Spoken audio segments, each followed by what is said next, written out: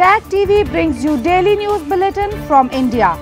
Breaking news and views from India. You're watching South Asia Newsline and here are the top stories we are tracking for you on Monday, the 14th of October. India calls Canada's allegations against its diplomats preposterous imputations. Pakistan steps up security ahead of SCO meeting. And Bangladesh Information Advisor warns of action against journalists linked to ousted Hasina government.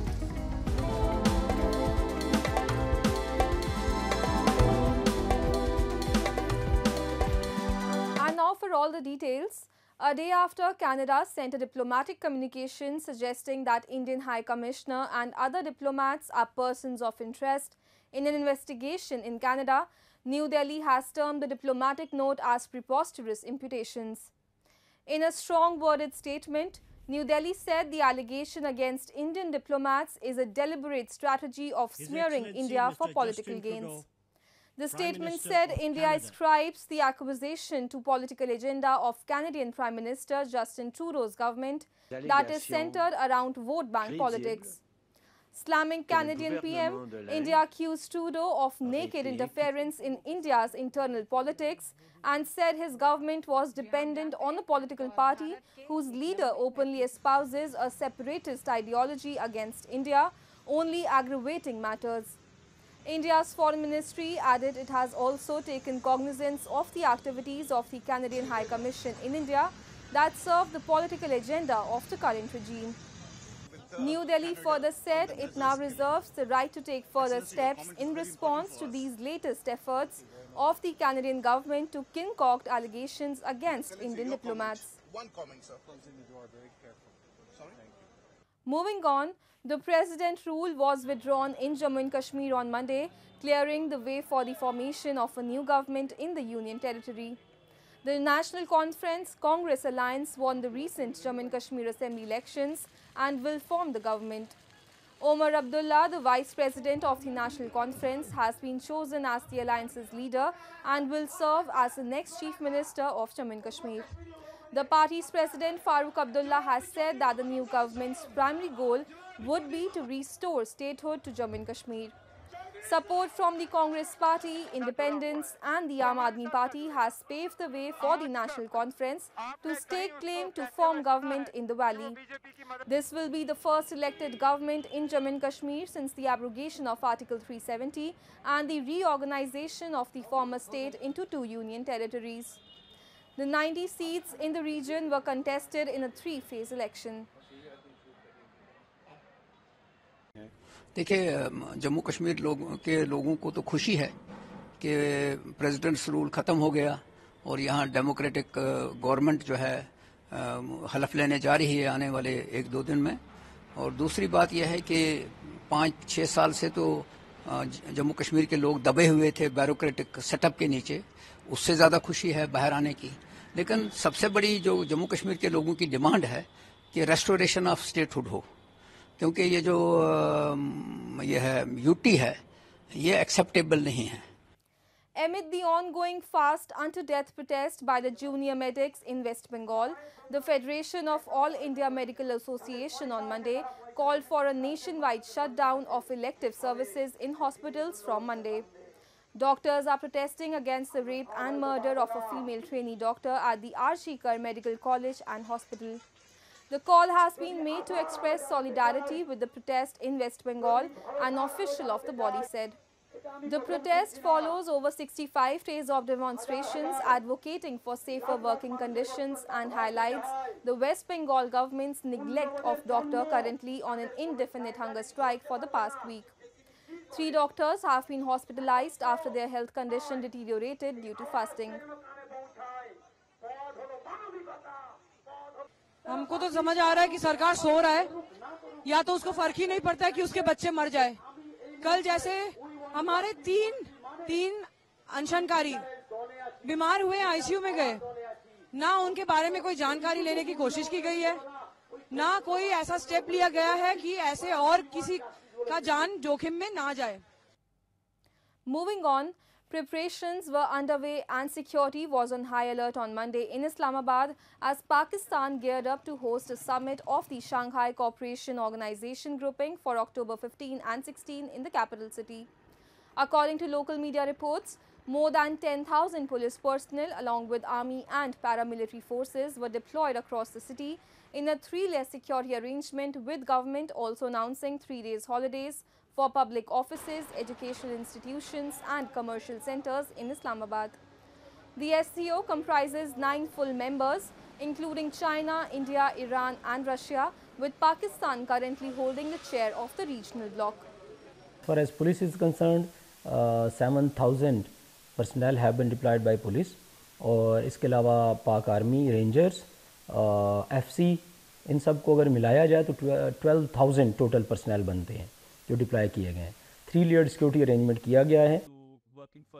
The two-day meeting in Islamabad will see participants of Prime Ministers of China, Russia, Belarus, Kazakhstan, Kyrgyzstan, Tajikistan and Uzbekistan, as well as the first Vice President of Iran and Foreign Minister of India. While participating countries are likely to hold bilateral meetings, Pakistan's Foreign Minister Ishaq Dar has ruled out any such meeting with S. Jaishankar, who is leading the Indian delegation. Talking to reporters, Dar said Islamabad has not received any request for bilateral talks from India, nor Pakistan has made any such request to New Delhi. Jaishankar visit is first by any high-ranking Indian leaders in almost a decade, with Prime Minister Narendra Modi visiting Lahore to meet then Prime Minister Nawaz Sharif. Since then, the relationship between both countries have been largely frozen since they downgraded diplomatic ties in tit-for-tat moves in 2019.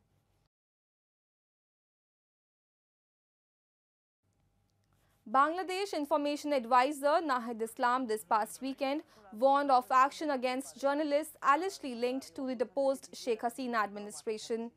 Addressing media queries at an event in Dhaka, Islam stated that those affiliated with the fascist government who were involved in instigating and supporting genocide will face justice in the country.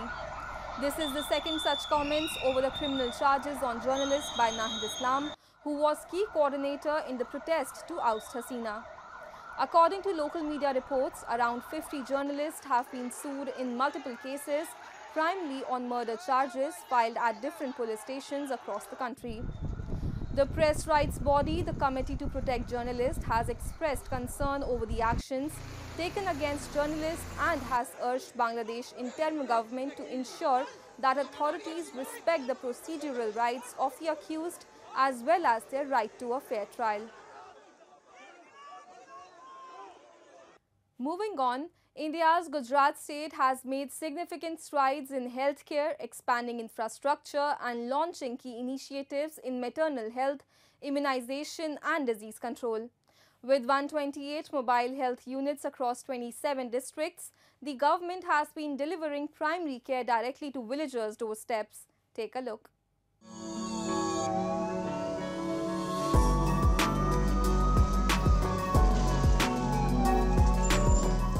A mobile healthcare unit equipped with life-saving devices and staffed by paramedics, doctors and nurses reaches out to patients in rural parts of Gujarat. With 128 such mobile health units across 27 districts, the Gujarat government, under the National Rural Health Mission, delivers primary care directly to villagers' doorsteps. This initiative reduces the long journeys villagers previously had to make to access essential medical services. यहाँ अपना नरेंद्र भाई मोदी साहब मुख्यमंत्री थे, अब वड़ा प्रधान बने, तब से यहाँ मेडिकल यूनिट कैंप गांव-गांव में आता है, घर-घर में ट्रीटमेंट चालू होता है.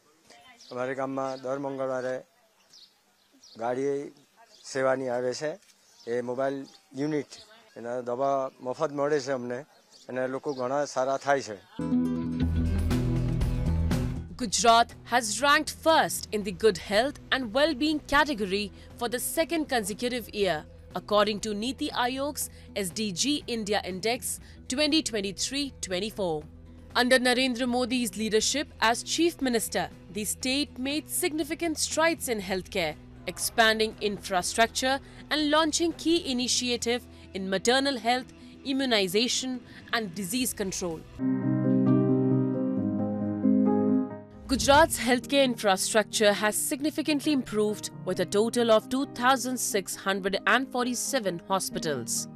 To further enhance healthcare services, the Gujarat government allocated Rs 15,182 crores to healthcare in the 2023-24 budget, up from Rs 12,240 crores in 2022-23.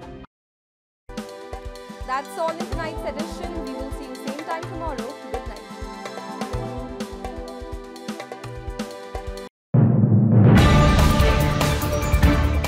Tag TV brings you daily news bulletin from India.